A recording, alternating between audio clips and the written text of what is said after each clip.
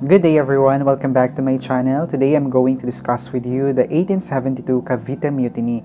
The 1872 Cavite Mutiny is one of the most important events in the Philippine history, and today we're going to discuss it. According to others, without the 1872 Cavite Mutiny, there would be no 1896 Philippine Revolution. So, paano nila yung nasabi? So, mamaya madidiscuss natin yun. Alamin muna natin kung ano nga ba tong Cavite Mutiny.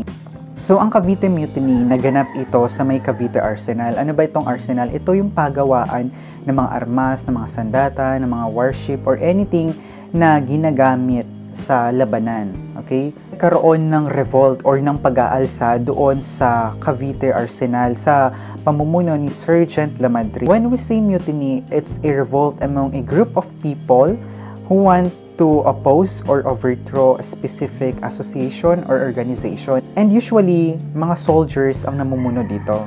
Okay? And now the question is, bakit ba nagkaroon ng Cavite Mutiny? Ano ba yung punot dulo ng pagkakaroon ng pag-aalsa dun sa Cavite Arsenal? So, the reason here is that tinanggalan ng Spanish government yung mga Pilipino na nagtatrabaho sa Cavite Arsenal ng mga privileges and rights. Katulad na lamang nung una, yung exemption dun sa Polo E Servicio. Na-discuss na natin to ng prelims. So, when we say Polo E Servicio, ito yung sapilitang pagtatrabaho ng mga kalalakihan from 16 to 60 years old. So, ito yung isa sa mga privilege sana na ine-enjoy ng mga workers dun sa Cavite Arsenal. Kaya lang, tinanggal ito ng Spanish government. Pangalawa, tinaasan yung kanilang buwis or yung kanilang tax. So, nung natanggap nila yung salary nila, nadedakan na mismo nung government. Tinanggal na yung tax nila doon. So, doon nagalit yung mga workers sa Cavite Arsenal. And yun yung naging rason kung bakit nag-alsa sila. Okay? Sa 1872 Cavite Mutiny, i-consider natin yung dalawang points of view na sinasabi nila. From the point of view of the Filipinos, of course, para sa kanila, parang tinanggalan sila ng karapatan, and then it's a way of pang-aabuso sa kanilang bilang mga manggagawa. From the point of view of the Spanish government naman, according sa Governor General ng Espanya na nandito sa Philippines during that time, it was Rafael de Izquierdo, according to him, na na-foresee niya na or parang nakita niya na ahead na talagang magkakaroon ng revolt sa Cavite. Sinabi ng Governor General na yung nangyaring revolt sa Cavite ay hindi daw aksidente, kundi nagpaplano daw talaga ang mga Pilipino na magkaroon ng revolusyon para patumbahin ang government ng Spain. And hindi lang daw sa Cavite ito mangyayari, kundi pati daw sa iba't ibang probinsya sa Pilipinas. Pinatay nila lahat ng mga taong involved dun sa Cavite Mutiny para hindi na kumalat at maiwasan na yung pagdami ng pag-aalsa sa government ng Spain. So, yun yung ginawa ng Spanish government.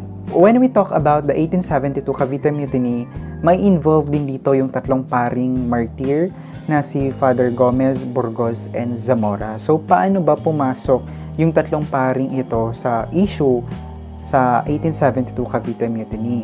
Nung nangyari ang Cavite Mutiny, nadamay itong tatlong paring ito sa purging na ginawa ng mga Kastila sa kalaban nila sa politika. Hindi naman magkahiwalay ang estado at ang simbahan before, ginamit ng mga praile yung pagkakataon na nagkaroon ng Cavite Mutiny or nagkaroon ng mutiny sa Cavite para idamay yung tatlong pari. Okay?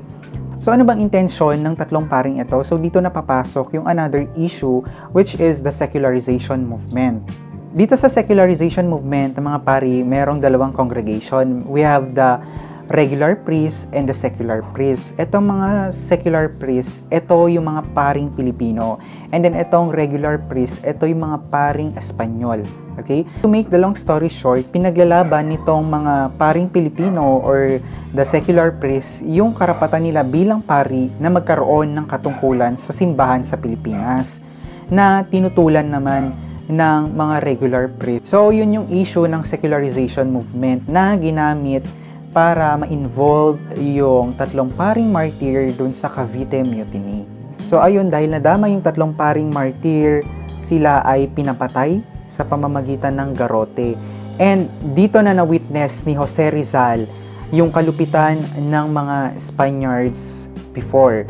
So ito kasing kuya niya na si Pasiano ay malapit kay Father Burgos. So si Pasiano ang nagkwento kay Rizal kung ano yung nangyari dun sa tatlong paring martir. And nakita niya kung gaano kalupit ang mga Kastila before.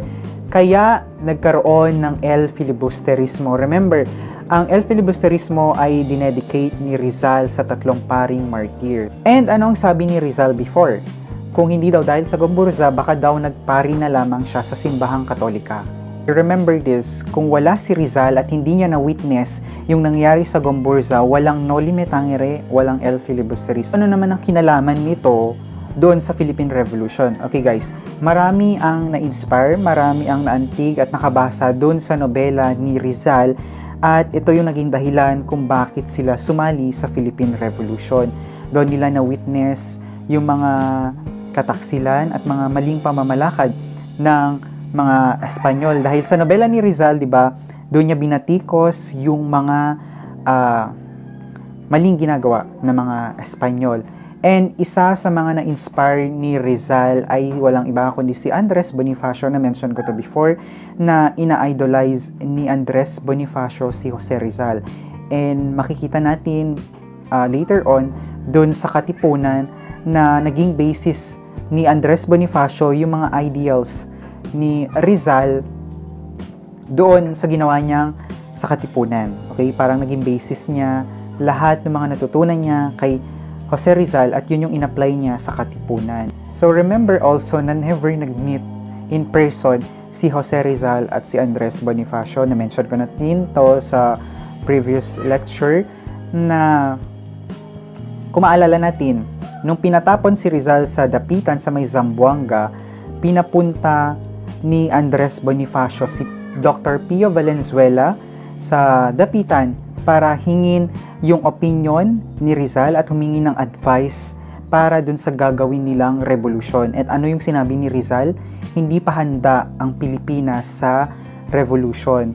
Dahil unang-una, hindi natin kaya yung mga armas na gamit ng mga Espanyol. Pangalawa, ang sinabi niya noon, dapat pamunuan kayo ng mga ilustrado o yung mga taong nakapag-aral. And pangatlo niyang sinuggest ay dapat gawing general si Antonio Luna dahil si Antonio Luna ay kilala bilang magaling na general. Kaya lang hindi yun sinunod. And anong nangyari? Nagkaroon ng revolution, natalo ang Pilipinas. So tama yung sinabi ni Rizal na hindi pa handa ang Pilipinas noon. Okay? So ayun, yun yung nangyari sa history ng Pilipinas. Nagsimula sa Cavite Mutiny hanggang sa nagkaroon ng 1896 Philippine Revolution. So if we are going to analyze the events that happened in our history, kung walang Cavite Mutiny, hindi mapapatay ang tatlong paring gomburza. Kung hindi napatay ang tatlong paring gomburza, malamang nagpari si Rizal. Kung nagpari si Rizal, hindi masusulat ang Noli at El Fili. At kung hindi yun nasulat, hindi yun mababasa ng mga kapwa natin Pilipino. So, anong ganap? Walang Philippine Revolution na mangyari. Or maybe meron, but not in the same way or hindi sa ganong paraan na nangyari. Okay?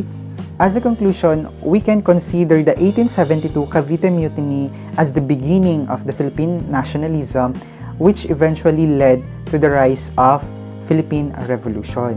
Ayun yung nangyari noong 1872 Cavite Mutiny. So that's it for today's lecture. I hope you learned something about the 1872 Cavite Mutiny. Thank you so much for watching. Have a good day.